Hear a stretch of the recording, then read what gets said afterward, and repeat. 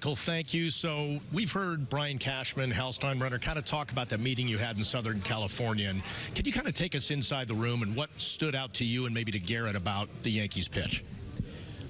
I think, how those meetings go is that the players, and there's a lot of communication that goes on. But in the end, I asked Aaron questions about what the clubhouse would be like. And then Gerrit kind of went through and talked about his experiences with other teams and how it works with the Yankees.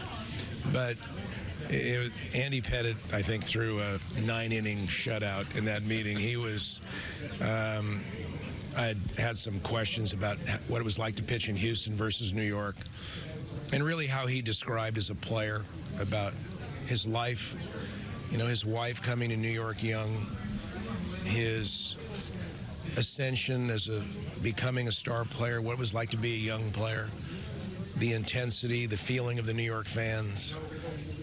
And as humble as he was, he brought up his losses. And Gerrit, of course, knew every win he had. He knows every stat.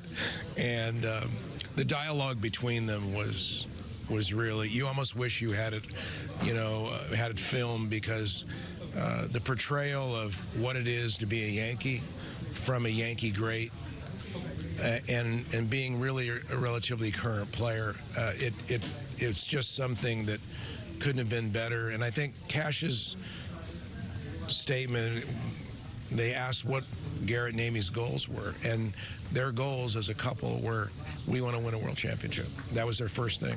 And he said, well, we're a franchise that we're going to give you that opportunity every year you play here. And I think from there it was really just an acclimation process. But one of the things I think that meeting, you came from it where Gerrit clearly understood from a player's perspective about what it's like to be in New York and to grow a career here. And I think he gave him great insight. Scott, we've all seen him pitch. We all know why he is such a dominant pitcher. You've known him since he was a teenager. What gives you the utmost confidence that he will embrace all of the pressure and all the expectations that New York has to offer? When you're around youth athletes that are dominant, many of them, because their skill's so great and overwhelms them, and Gerrit was like that because he was always the hard thrower.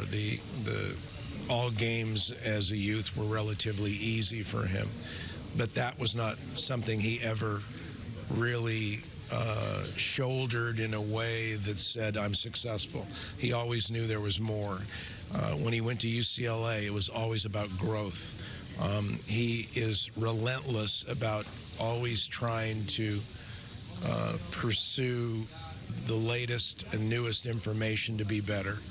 And that drive, his ability to learn, and plus a skill level, that's what makes these great ones so rare, because they have that unique skill, but they also have a desire to never, ever not believe that they can't be better tomorrow.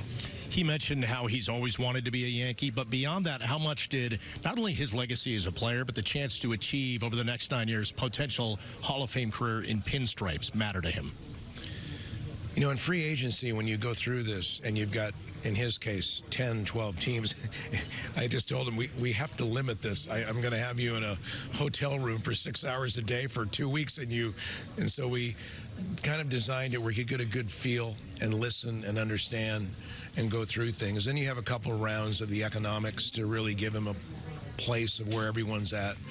And essentially, what he said there today when he held up that sign, you really realize the history of him and his father. The Yankees are a part of Mark and Gerrit Cole as father and son. And all of that comes about. And when he came to me and said, I kept that sign. I said, you kept that sign? And he goes, yes. And I go, well, it'd been kind of nice to know before I went and met with all these teams, because I said that's kind of an important fact, that it was a thing. He goes, yeah, I get it. And so it was once he gave me the direction to pursue with Hal and Cash to move to negotiating the final elements of this, it was clear to me that he wanted to know everything, but in the end, he really felt that, you know, this is where the history of the Cole family was and his father and son relationship, and frankly, where his dream originated from. Well, it's a great day for Cole, for you, for the Cole family as well, and certainly for the Yankees. Michael Kay, Meredith Morakovich standing by with General Manager Brian Cash.